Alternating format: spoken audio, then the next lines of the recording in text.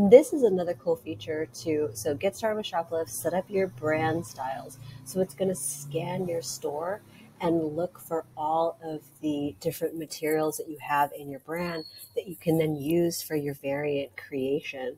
So it's like, here's my title, brand fonts, brand colors. So these are like your schema. So now I'm going to finish the setup, and now all of that is available to you to be able to create new tests.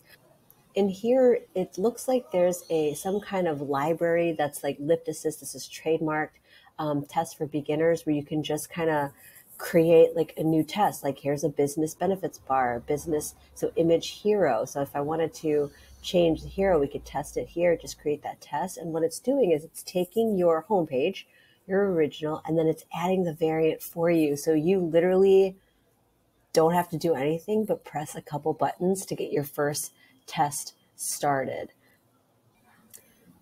Now, in the editor function, this will look pretty similar to how you actually just build pages. So you could say, here's your image hero, explain the unique value that you provide. So this is where you can change some HTML of just like H1, H2 tags. Value propositions, like, don't discount it. Like, value propositions on a page can really change your conversion rate. So you can see, like, you're adding like different buttons. Here's a shop now. You can hit save. And now you have your variant. So after you've created your variant from your own Shopify templates, now you can go into choosing the goal. Do I want to increase average order value, conversion rate, revenue per visitor, click-through rate, add to cart rate? Those are the only goals that you can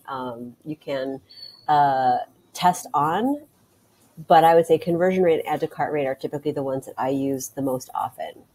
You can target by device, mobile and desktop, and you can also target by like this new and returning visitors. It takes a little while. I haven't seen it populate yet. So I'm not sure exactly how this works. I also don't really fully know the value of new versus return without really knowing who that person actually is. And it's probably cookie based.